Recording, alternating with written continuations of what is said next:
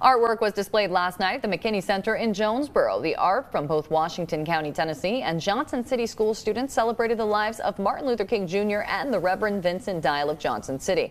Reverend Dial, a senior pastor at Bethel Christian Church and chaplain for the East Tennessee State University football team, died in 2022, but his legacy lives on.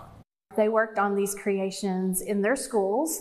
So we have, I think, over 17 schools represented in the exhibit, and we're really honored and proud that our local school teachers took this on and incorporated it into their curriculum for a second year.